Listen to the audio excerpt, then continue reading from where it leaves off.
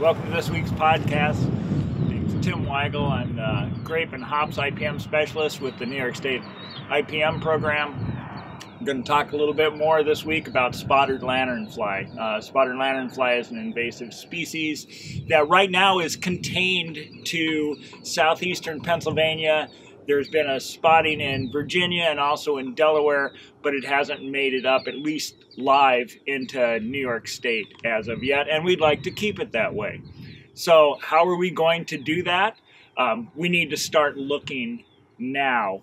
As you can see, here the vines are still dormant, nothing's growing, so we really don't have to worry about spotted lanternfly feeding right now. So what do we look for?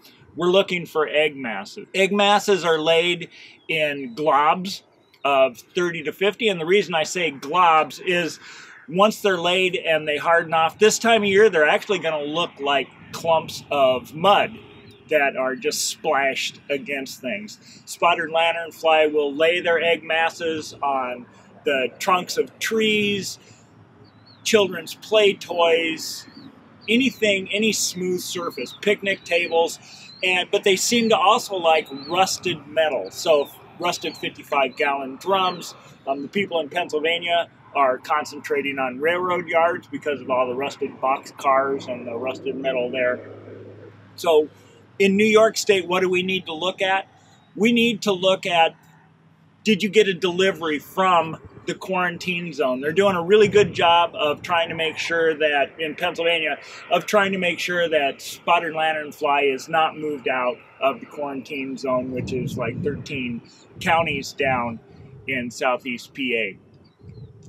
So what we need to do up here in New York is that if we have purchased anything that we know is coming from that quarantine zone, we need to look and make sure that we're not importing egg masses.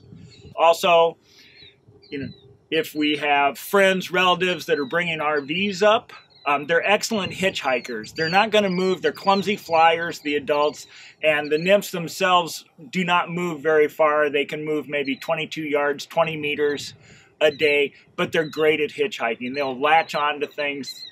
They'll lay their eggs, they fly into open containers, open vans, open windows of pickup trucks. And like I said, right now we're concentrating on looking for the egg masses. So anything that's moving up from that area, just be very vigilant, take a look for it. And if you do spot what you think are spotted lanternfly eggs, go ahead and scrape those off and contact us. Drop us an email, let us know that you found it. Really, the only spotted lanternfly that we want up in New York State are dead ones, like these adults that we have in the vial.